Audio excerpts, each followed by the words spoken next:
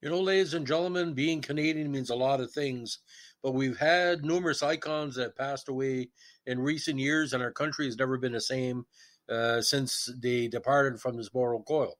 Of course, John Candy, Stompin' Tom, and this guy, who I consider one of the best storytellers and one of the best Canadian singers of all time, one of the key members of the Mamas and the Papas, a great singer, a great actor, a great bon vivant, the man who reflect his home province of Nova Scotia and the Lower Sackville area beautifully, the great Denny Doherty. Now, he passed away in 2007, and I really don't think enough tribute has been given to him for being one of the greatest voices in Canadian history. We have to celebrate him every day. Now, born Dennis Jared Stephen Doherty on November 29th, 1940, in Halifax, was a Canadian musician. He was a founding member of the 60s musical group, the Mamas and the Papas, for which he was inducted into the Rock and Roll Hall of Fame in 98. Born in Halifax, he was the youngest of 5 children. He grew up in the north end of Halifax in a devout Catholic household. His father was a dock worker and a pretty good tuba player, and Doherty has described his mother as a housewife and mystic. Doherty and his 3 friends, Richard Sheenan, Eddie Thibodeau, and Mike O'Connell, began their musical career in 1956 with a band called the Hepsters. 2 years later, they disbanded. In 1960, still in Halifax, Doherty, at a young age of 19, along with Pat Lacroix and Richard Byrne, began a folk group called the Colonials. Now, Columbia Records signed the group several months later, at which time they changed their name to the Halifax 3 as part of the folk explosion. The band recorded 2 LPs that had a minor hit entitled The Man Who Wouldn't Sing Along with Mitch, but broke up in 65.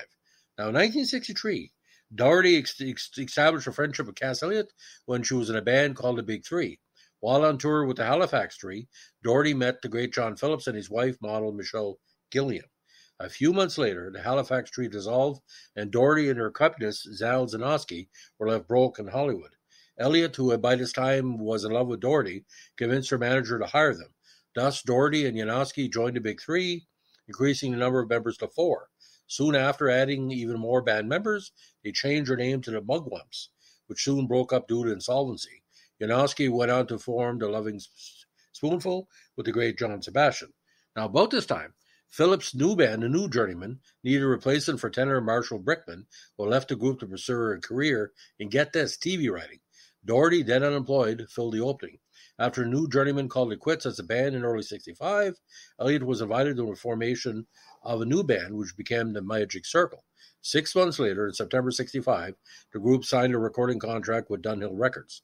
Changing their name to the Mamas and Papas, the band soon began to record their debut album, If You Can Believe Your Eyes and Ears. The Mamas and the Papas song Creeque Alley briefly outlines this history. Doherty sang lead on the Phillips-penned California Dreaming, released in December 65, prior to release of the debut album early in 66. Now, if it's the first time you're hearing the Mamas and the Papas, can you imagine this? You got a guy from Halifax who looks like a typical Maritimer. You got John Phillips, who was heavy on drugs, wiry, but can play anything. Michelle Phillips, who looks like a reject from a cheerleading squad, and Mama Cass in her moo-moos, 325 pounds soaking wet, could sing the roof off and sing beyond the roof. So it wasn't your typical rock and roll, folk, or pop band. Now, late 65, get this, Doherty and Michelle Phillips started having an affair, which led indirectly to the first breakup of the Mamas and Papas. They were able to keep it secret during the early days of the band's success. When the affair was discovered, John and Michelle moved to their own residence. They had been sharing a house with Doherty. Good place to run around on your best friend's wife. And the band continued recording together. Eventually, the group signed a statement in June 66 with the record label's full support, via letter, to my knowledge, firing Michelle from the band. She was quickly replaced by Jill Gibson, girlfriend of the band's producer Lou Adler, and Gibson's stint as a mama lasted 2.5 months, which is talked about in the documentary, the very popular one. Due to fan demand, Michelle was allowed to rejoin in August 66, while Gibson was giving a lump sum for her efforts. The band completed her second album, titled simply The Mamas and the Papas, by re-recording, replacing or overlaying new vocal parts by Michelle Phillips over Jill Gibson's studio vocals.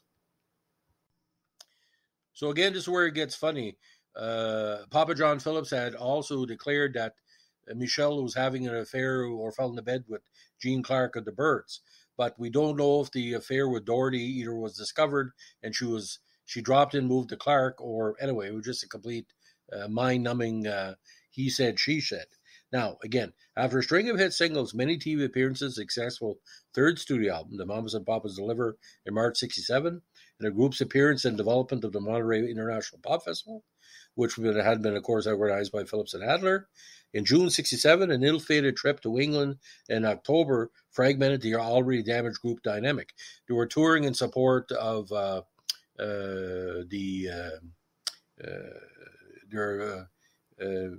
their good buddy, and it didn't work out, and the British press really despise Mama's performance and what was going on. Because of this, Elliot quit after a stinging insult from John Phillips, although she returned to complete her parts to the group's fourth album. They were supporting Mackenzie's, not California Dreaming, be sure to wear flyers in your hair. Didn't work out. Now she returned to complete her parts for the group's fourth album, The Papas and the Mamas, which was contractually obligated, which was finally released in May 68. By then, Michelle had given birth to China Phillips in February 68, and a formal statement had been released announcing the group's demise. Of course, different stuff had happened there, because China Phillips hooked up with two of the Brian Wilson daughters to make China Phillips a very popular band. Now, Elliot and Doherty remained friends after the band's breakup, while Elliot had a hit solo show. She eventually asked Doherty to marry her, but he declined. He said publicly, "I didn't know much how good she was, and like I said, I liked small women, and I loved her, but I wasn't in love with her." Now, we released a few solo LPs and singles in this period, two of note being 1971's What You Gonna Do, and 1974's Waiting for a Song, the later of which went on release in the States. Featuring both Michelle Phillips and Cass Elliot on background vocals, the recordings would be Elliot's last, as she died of heart failure in her sleep on July 29, 1974, after a sold-out run in London a few months after the record was finished. She was doing a lot of TV at the time and doing kind of a vaudevillian kind of popish tour. Now, Doherty was stunned and saddened and attended the funeral several days later in early August, along with John and Michelle Phillips. Now, in 1982, he joined a reconstituted Mamas and Papas consisting of John, his daughter Mackenzie, and Elaine Spanking McFarland, who toured and performed old standard new tunes written by John. Doherty later produced an off-Broadway show called Dream a Little Dream, which was a narrative of his perspective to the story of the Mamas and Papas. It was well received and garnered favorable reviews. The show was part in response to John's controversial PBS documentary Straight Shooter, The True Story of John Phillips and the Mamas and the Papas. It featured music from the group and focused on his relationship with Cass Elliot. Now, from 9301, he played the part of the Harbour Master as well as voiceovers of the characters in Theodore Tugboat, a CBC television children's show chronicling the lives of vessels in a busy harbour, loosely based upon Halifax. Always an actor, and CBC was good to him, as in 99, years after he had these variety show, he played Charlie McGinnis in 22 episodes of the CBC television series Pit Pony, which would still be available through streaming services. Now, in 2004, he appeared on Sharon Lois and Bram's 25th anniversary concert special, 25 Years of Skin and Rink, that aired on CBC on January 1st, 2004. He sang two songs with the trio, California Dreamin' and Who Put the Bomb. One of his last appearances, of course, was in the Canadian TV series Trailer Park Boys, Season 7, Episode 10, which was season finale, as an FBI special agent called Ryan Shotnick. Filming was completed just shortly before his death in early 2007, and the end credits dedicate the episode to him.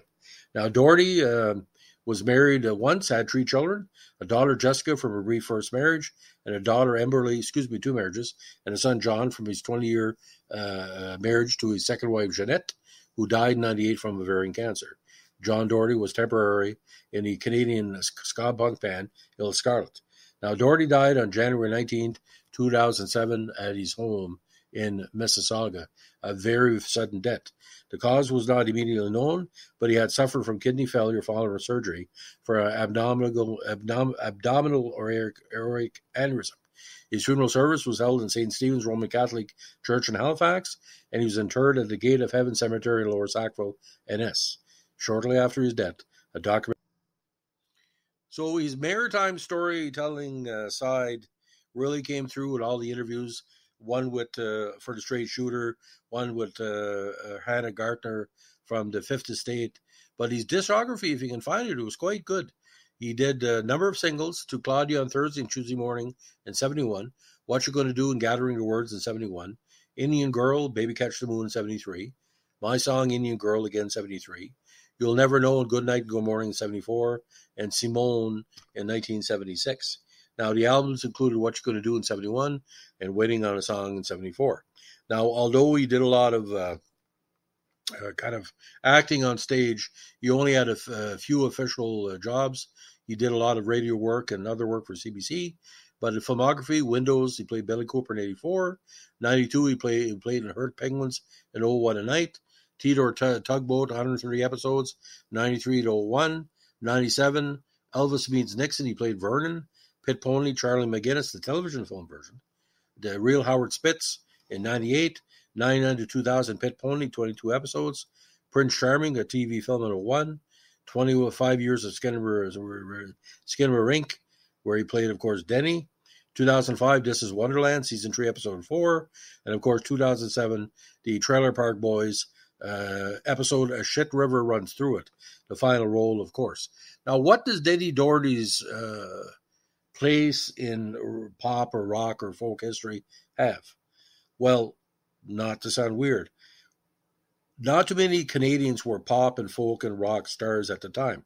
So when the Loving Spoonful came on, Blood, Sweat and Tears, Steppenwolf, Mamas and the Papas, they probably played him so often because Canadian content, the Canadian viewers are going to watch the Guess Who and the Johnny Cash. So he was like a standard bearer for that great Canadian folk pop music. Murray McLaughlin, Gordon Lightfoot, Joni Mitchell, Neil Young. But for what his voice was, you know how hard it is to sing California Dreamin'? And the different pop songs.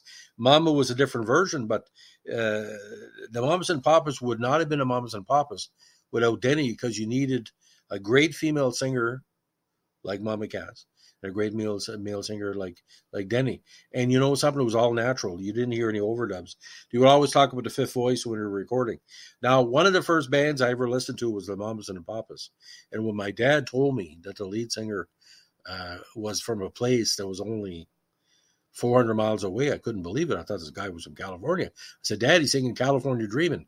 Well, I said, he's probably thinking of Halifax when he's singing this. Because John Phillips and Michelle Phillips wrote this song together, or one was inspired by the other, because Michelle said, you know, I'm cold and stuff. But it was just like Roger Daltrey sang for Pete Townsend, Denny Doherty sang for John. And I don't think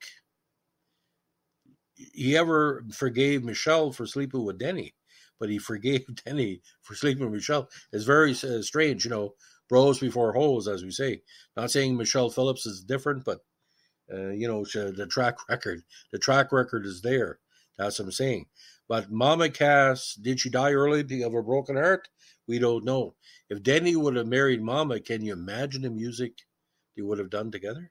Would you not have paid thousands of dollars to see Denny and Mama with all her invited guests on stage to do duets and different stuff? It was just never meant to be.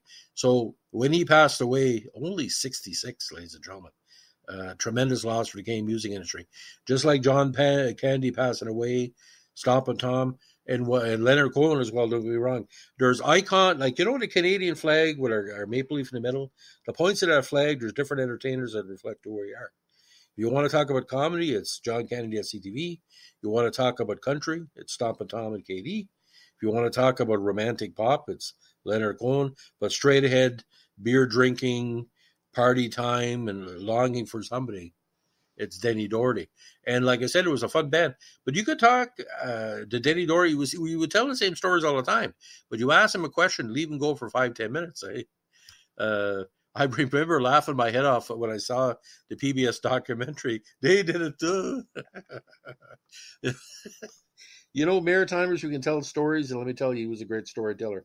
My only regret, I never met him. So this is for you, Denny. So if you like what we're doing here with our vintage CBC podcast, let us know with a like, comment, subscribe, or share. And don't forget, sing along.